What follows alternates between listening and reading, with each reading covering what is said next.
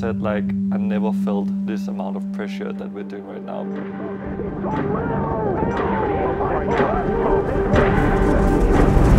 Surely that's the end of him.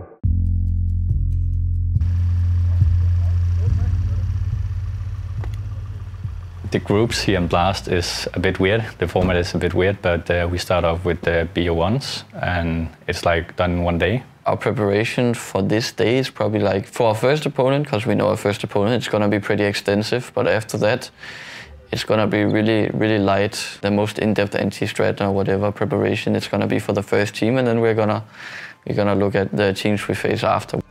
Det ser fuldstændig sindssygt ud! Nej, hvor ser det fucking nice ud, det her jo. Så spiller alle 4 på en gang. Alle mod alle. Alle mod alle.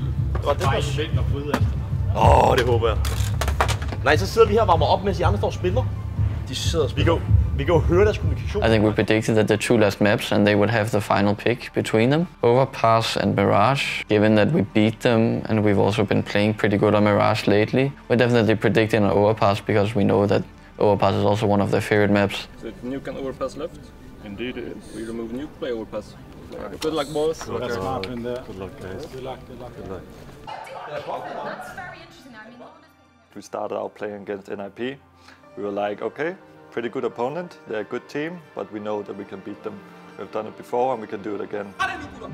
Damn, it feels great to be back with more Counter-Strike. We've got Astralis versus NIP coming up. I'm excited for this matchup. NIP taking on Astralis. Rez jumps across, baits out the shot. They now know the position of the AWP. And they want to put some speed behind it. What a catch from F-Tag. You mentioned this earlier about him getting a little bit more aggressive, a little bit more confident with the AWP. Well, here it is, that third kill. Absolutely blowing up Glaive.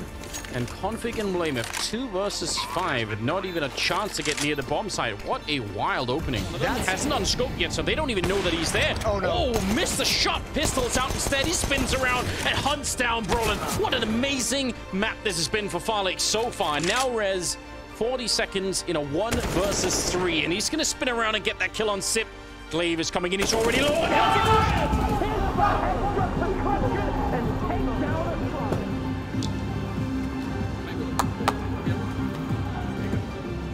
And we start out the game and they're just playing much better than us. We're not really doing the things that we should, and they're having some really good rounds, and we're not managed to beat them at all in any rounds, and we're losing like pretty comfortably. So that was a tough game. Og på CT, der føler jeg virkelig, kæft mand, hvor er det dårligt, føler jeg. Altså jeg føler virkelig, at vi spiller dårligt. Det gør jeg. Jeg føler, vi mister mange. Altså, vi har tabt den første duel, så det Ja, men det føler jeg ikke engang, vi gjorde det. Det føler jeg ikke, men jeg føler ikke, at der var særlig meget. Altså vi snakker meget om det der med at tage ansvar over spot, så det føler jeg virkelig ikke, at du gjorde den der kamp. Jeg føler, at du skal være bedre til, og det gjorde du også lidt til sidste kamp, hvor du kalder smokes ind, og kalder flash, og ligesom siger, hvordan får du lukket dit spot, ikke? Ligesom når jeg sidder og holder korten, så kommer jeg jo ikke til at stå og snakke om monster. Den runde der, hvor han går ind og kigger med monster, der er han næsten allerede indrøret. Jeg vil sætte mig over dildo, så hører jeg ham smoke, og han når sådan at skyde mig i løb. Altså det, normalt set vil det ikke ske. Nej, men jeg synes ikke, det var den næste runde. Nej, men jeg synes også, at vi skal være... Men det er også det, jeg prøvede at sige igennem gang. Jeg kommer til at stå rigtig meget i den der monster, og det er ikke nice. Ja, det gør det, men du kalder jo heller ikke. Du kalder jo ikke dobbeltmonster. Jo, det gør jeg så mange gange i løbet af den kamp der. Nej, det gør du fandme ikke. Den runde, hvor du kalder det, der kører vi det. The things I said to Sip after the game, I would never say to him if we didn't have to play right after. If we didn't have the possibility to meet Nip right after the next game and stuff, because at that point you have to do it immediately and you have to come out with your frustration. You have to tell the guys what you're feeling, tell Sip what you're feeling, what can we do different on this specific map, on this specific position. And when you're holding spots together, honesty is really important, but it's also about knowing your teammates, because your teammates are different. So let's say I can say this to Sip, but I also know that it's not everyone I can say it like that to. Sip, I know he can take it. He wants to know it immediately. He wants to know the facts. What do you think? What can I do better and stuff? So it's about knowing your team as well and how you want to explain it to them. Og så føler jeg også, altså lad os bare fokusere på, at vi stadig faktisk bliver etter i gruppen. Altså, vi tabte den her kamp. Hvis vi vinder over OG, så må vi måske lige igen, eller Vitality, og så hvis vi slår dem, så kan vi blive etter i gruppen. Altså. Så det er fucking ligegyldigt. Den der kamp, vi tabte lige før, den mest useless. Altså det er nu, det gælder, ikke? Nu vi skal fucking skal der vinde. Skal vi tage det seriøst nu? Lad os tage det seriøst nu, føler jeg. Ja, men så lad os gøre det. Altid blive fast. Men jeg mener det. Jeg skulle kun med kærlighed til det. Nu vil jeg gerne vinde.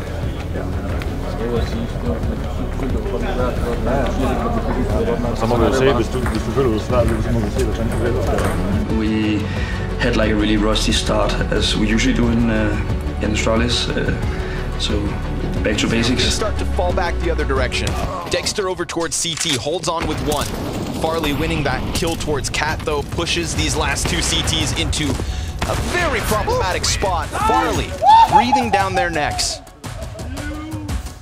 The equation still leans the way of OG. Carry the X. Oh, right as the smoke goes down. That leaves us asking why Glaive. He gets himself into this gunfight. Glaive ready, trying to find his chance to strike. Confirms that Plopsky's here in the open. And that's 2 from Glaive. Wow. Pistols, majority win. Trio of defenders and backs turned. Blame just lets it loose. 3 kills with the Berettas and an instant clampdown on this B-hit. Roland fake plant, fights at a distance, and that is the 16-9. A delicious taste of revenge for Astralis. Han er jo helt væk om det her. Ja, det vil det ikke. Vi går op, og så siger vi bare, vi bander. En for største vertigo, vi vælger sidste map. Og så går vi bare. Så bander bare 3 streg, og så smutter vi bare. Ja. Bare for at vise, at vi kan spille alle 4, og det er vi ligeglade. Det er ikke bare sådan statistisk dumt, det der. Jo, det er det. Selvfølgelig kommer vi ikke til at gøre det, men overvej, hvor stort et win du får på sejhedsskallen. Det kan vi selvfølgelig ikke. Jamen kan man altså være kvalitet alene med mod 3, eller kan du bare... Nej, lidt omkring, vi skal også afspil. Det er også afspil. 3, 2, 1. And so here we go, folks. It is time for the last best of one of the day, the last best of one of Group A. And sure enough, it's Astralis running it all the way back, if they can, of course, topple Vitality here on Mirage. Really going fast. Yeah, very quickly starting to push up. Look at that, catches Config off guard. Oh, but Zipix gets both those Cat players down. A third trio of kills from inside this B site. A dink into Spinks with the pistol, and Zipix has done all the damage he needs. He turns it back to Cat, gets himself a 4th versus Apex, and he hunts that ace, but Spinks denies it. A double, and almost... Farley to move over towards Market, so I mean he's been impactful multiple times towards OT. He's getting 2 Ks and he's gonna deliver again. Okay. From a 4v5 to a 4v1, Zywoo's got an answer, but Config's got the close, and Astralis from 0-1 at the start of the day to a Zipix top frag on Mirage. Being able to finally beat Vitality felt really good because we haven't been beating them for quite some time. And you know, the rivalry between our old teammates and my old coach was really nice.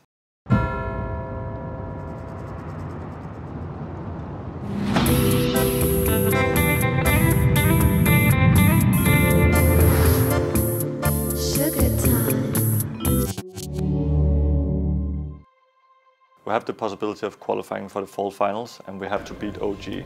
But OG, they just beat FaZe Clan, so we know they're really strong at the moment. They're doing really good. But we feel like, okay, we're able to beat them because we beat them last time as well in the best of 1. This time we're playing best of 3. But they're actually playing really solid. I think they're playing really good CS. They have really high individual skill, and that's why they were also able to beat FaZe. And we could feel it when we played against them. I think that's why we lost 2-0. Did some mistakes here and there. But they had some sick rounds as well, and they were just better than us.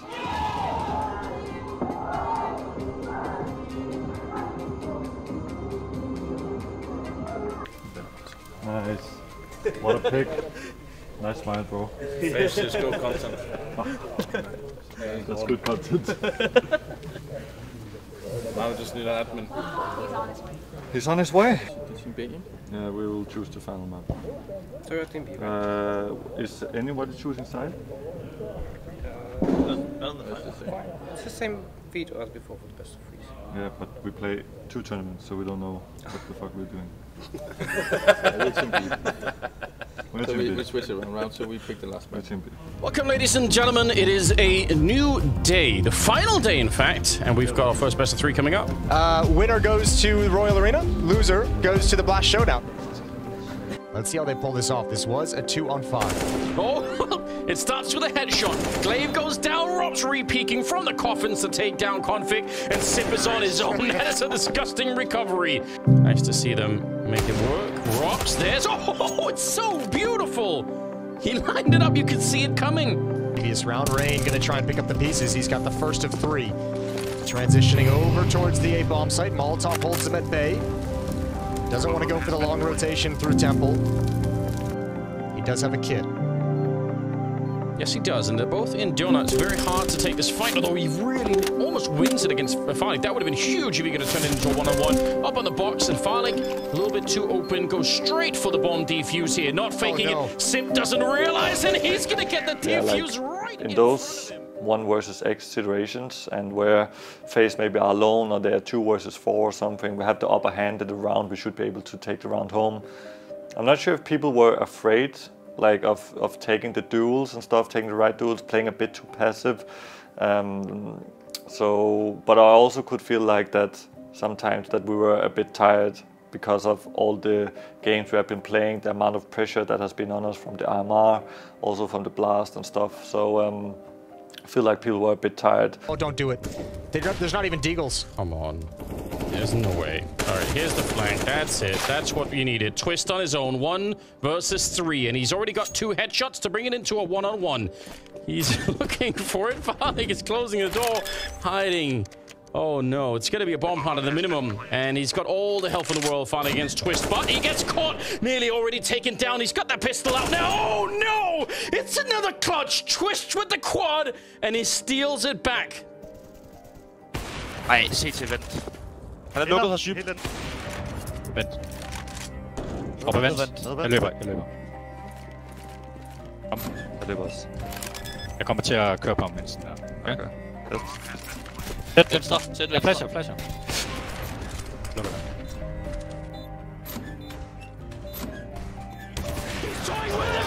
Oh my god, Roki! You must be kidding me!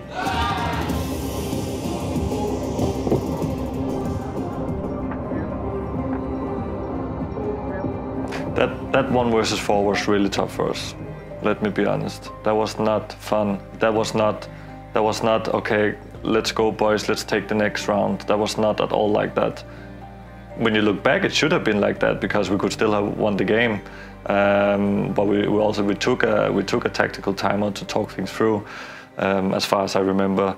But people were mad after that 1 versus 4. Everybody was, how did we just lose that round? So we're going to play the Blast Showdown, and we're going to give everything we have to be able to play the Blast Fall Finals, because of course we want to do it, and we want to have the opportunity to play in front of the Danish crowd in Royal Arena. We know it's a long road, but we're giving everything we have, and hopefully it is enough.